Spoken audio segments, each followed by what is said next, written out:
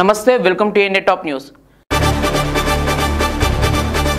సమాచార హక్కు కార్యకర్త అఖిల్ గోగోయ్ ఇంట్లో గురువారం జాతీయ దర్యాప్తు సంస్థ సోదాలు చేపట్టింది. తనిఖీల సందర్భంగా ల్యాప్టాప్ తో పాటు వివిధ డాక్యుమెంట్లను స్వాధీనం చేసుకుంది. డిసెంబర్ 12న NIA అతన్ని అదుపులోకి తీసుకుంది. పౌరసత్వ సవరణ చట్టంపై NRCలపై ఆందోళన కొనసాగించాలని విద్యార్థులకు సలహా ఇస్తానని పశ్చిమ బెంగాల్ సీఎం మమతా బెనర్జీ చేసిన వ్యాఖ్యలపై బీజేపీ తీవ్రంగా మండిపడింది.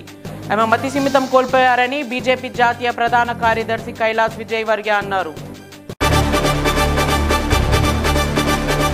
రాజధాని సమస్య అమరావతి ప్రాంతంలోని 29 గ్రామాల రైతుల సమస్య మాత్రమే కాదు, రాష్ట్ర ప్రజలందరిది సమస్య. రాజధాని అమరావతి నుంచి తరలించకుండా అడ్డుకునేందుకు కుల మత పార్టీలంగా పోరాడాలి, లేదంటే భావితరాలకు తీరని అన్యాయం జరుగుతుందని అటు ప్రతిపక్ష పార్టీలు, విద్యార్థి, యువజన, కార్మిక, ప్రజా సంఘాలు ప్రతినిధులు ఆవేదన వ్యక్తం చేశారు. రాజధాని తరలింపునకు వ్యతిరేకంగా రాజధాని గ్రామాలలో ఆందోళన తీవ్రమవుతున్నాయి. నేడు గుంటూరు జిల్లా మంగళగిరి మండలం నిడమరులో రైతులు ఆందోళన నిర్వహించారు. అమరావతి నుంచి రాజధాని మార్చొద్దంటూ నినాదాలు చేశారు. ఈ నేపథ్యంలో ఆందోళనకారులు ప్రైవేట్ బస్ అద్దాలు పగలగొట్టారు. ఇంటర్మీడియట్ పరీక్షలు పాత పద్ధతిలోనే జరగనున్నాయి. ఇక ప్రాక్టికల్ పరీక్షలు ఫిబ్రవరి 1 నుంచి మొదలు కానున్నాయి. ఇందుకు సంబంధించిన ఏర్పాట్లు జరుగుతున్నాయి. కాగా ప్రైవేట్ జూనియర్ కళాశాలలపై నిఘా పెంచాలని జిల్లా విద్యాశాఖ అధికారులు ఇంటర్ బోర్డు ఆదేశించింది. ఎన్నో రోజులుగా ఎదురుచూస్తున్న కార్పొరేషన్ ఎన్నికలకు ఎన్నికల సంఘం గ్రీన్ సిగ్నల్ ఇచ్చింది. ఎన్నికల బరిలో నిలబడాలని ఎదురుచూస్తున్న వారు కార్పొరేషన్ ఎన్నికలకు సిద్ధంగా ఉన్నారు. నాడు వార్డు సభ్యులు, ఎంపీటీసీ పోటీలు నిలిచిన వారు ఇప్పుడు ఏకంగా కార్పొరేటర్గా పోటీ చేసేందుకు సన్నద్ధమవుతున్నారు.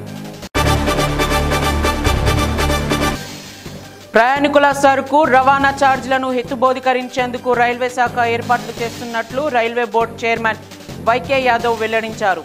అయితే ఛార్జీలు పెరుగుతాయా అన్న దానిపై సమాధానం ఇచ్చేందుకు ఆయన నిరాకరించారు. తగ్గుతున్న ఆదాయాన్ని పెంచేందుకు ఇప్పటికే పలు చర్యలు చేపట్టామన్నారు.